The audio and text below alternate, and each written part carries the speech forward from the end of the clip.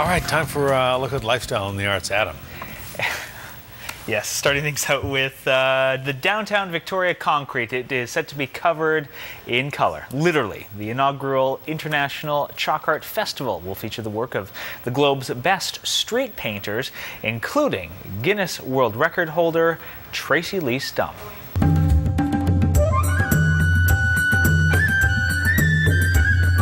It's, you know, the amazing thing about this is that it fires up people's imaginations, and when you see an illusion like this firsthand, it's fascinating. You want to figure out how it's done, why it works, you know, what is it about the piece that makes it so engaging. So what I like to do is I explain my process while I'm working to the public.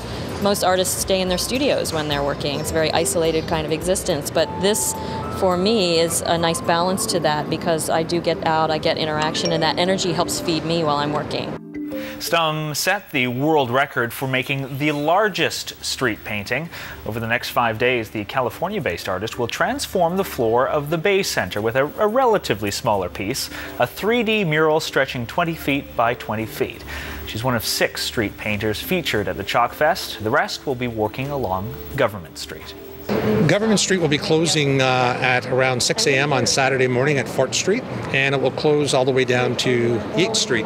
And we'll be having one block dedicated to professional and local artists, and then a second block dedicated to children.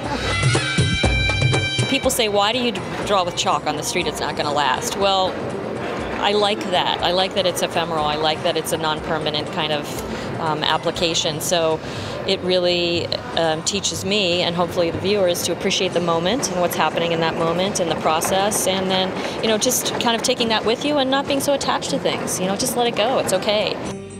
And it's all free. The Victoria International Chalk Festival runs through September 16th. Details available at victoriachalkfestival.com.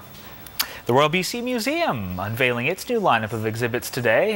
They'll range from local history and world-class photography to northern exploration and war art. Bagpipes were played at this morning's announcement to recognize an exhibit called the Canadian-Scottish Regiment Princess Mary's. It's one of 6 new shows planned for the 2012-2013 season.